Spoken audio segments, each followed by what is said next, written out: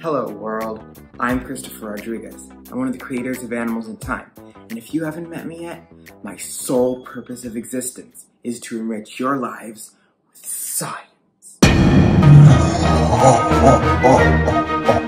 No, I'm not going to go all mad sciencey on you, but I am going to give you quick explanations of common scientific topics. A lot of science resources tend to throw out a bunch of long, complicated words and expect people to understand them. Instead, I'll be giving you the what, the how, and the why you should care about all these subjects. I'll be releasing videos every week. This series will also correspond with Animals in Time Volume 1. You do not need to be using Animals in Time resources to benefit from these videos. You do not need to be using Animals in Time resources to benefit from these videos. Now, if you really want to see the long list of topics I'll be covering, there's a link in the description of this video. Otherwise, let's get started.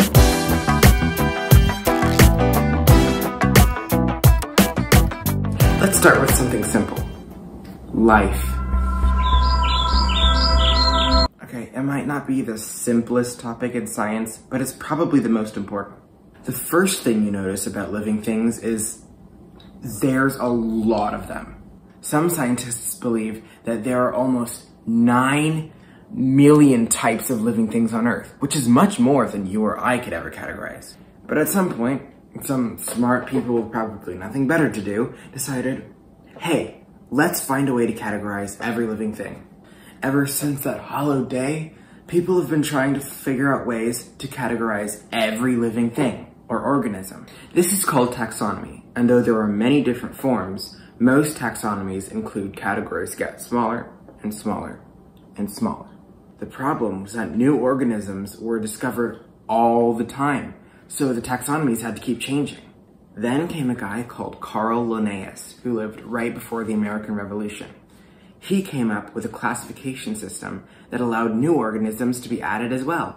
Each time a new organism was discovered, it could be placed in the category that was the most similar. In addition, each new organism was given a name based on the last 2 groups. Here, let me show you how it works.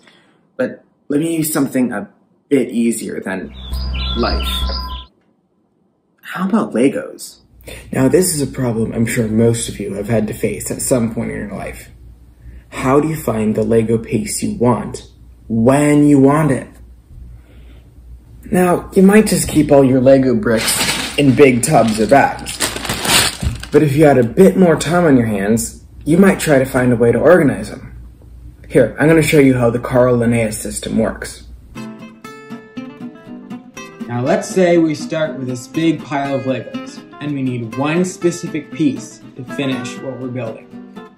Now the first thing we're going to want to do is take out all the little toys and pieces of trash that aren't Legos that are going to get in our way.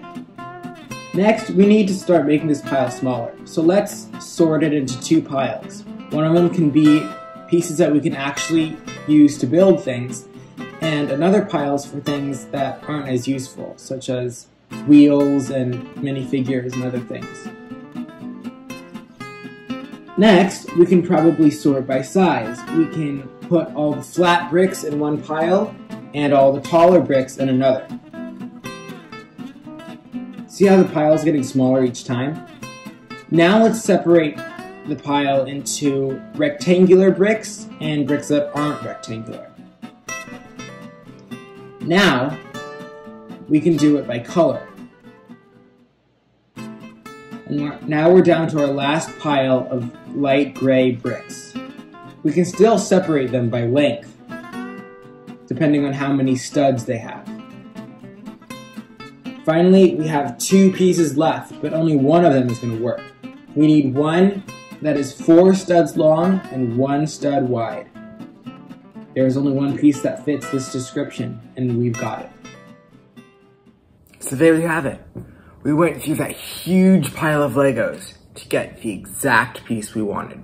We separated the bricks by type to get Lego bricks, by use to get building bricks, by size to get flat bricks, by shape to get rectangular bricks, by color to get light gray bricks, by length to get bricks that were 4 studs long, and by width to get the one piece that was 1 stud wide.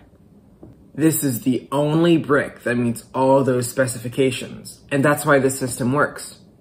We classified this brick by type, use, size, shape, color, length, and width.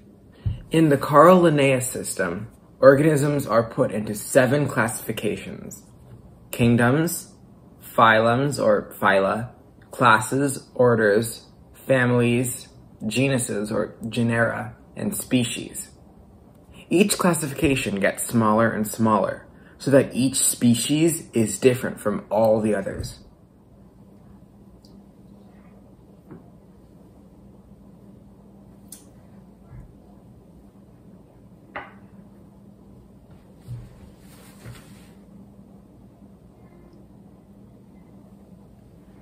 Though it may seem impossible to memorize the classifications of living things, kingdom, phylum, class, order, family, genus, and species, it is simply a matter of learning the correct mnemonic. Repeat after me. Kings play chess on fine glass sets. Or, in the domain, kingdom phylum called his class to order so that the family genus could learn about species. Or finally, ducks keep ponds clean or frogs get sick. And that is all you need to know. Checkmate. Now in the Carl Linnaeus system, each organism is given a name based on the last 2 classifications, genus and species. Even this brick is called a 4x1 brick because it is 4 studs long and 1 stud wide. And length and width were the last 2 classifications, basically the genus and species. Of course, all the names in the Carl Linnaeus system are in Latin. So for you Latin students, this would be a quatuor unus brick. Okay, so we know how the system works, with Lego bricks at least, but how about we try it on a real organism? How about Amber the ant? Now, the story doesn't mention what type of ant Amber really is, but let's just say that she's a Sinai silver ant, or a Cataglyphis bombicina. I think I'll just call her a silver ant. This means Amber is in the kingdom Animalia, which is basically all the animals, the phylum Arthropoda, which is all the small things with hard bodies and legs, the class Insecta, which is all the insects, the order Hymenoptera, which includes basically all the stinging things, the family Formicidae, which includes all the ants, the genus Cataglyphis, which includes all the desert ants, and the species Bombicina, the Sinai silver ant. Remember, the genus and species get combined for the organism's name. So Amber is a genus Cataglyphis, species Bombicina. And just like that, you can categorize any living thing on Earth. Go tell your parents. Next week, we'll be talking about the different kingdoms specifically. There are 5...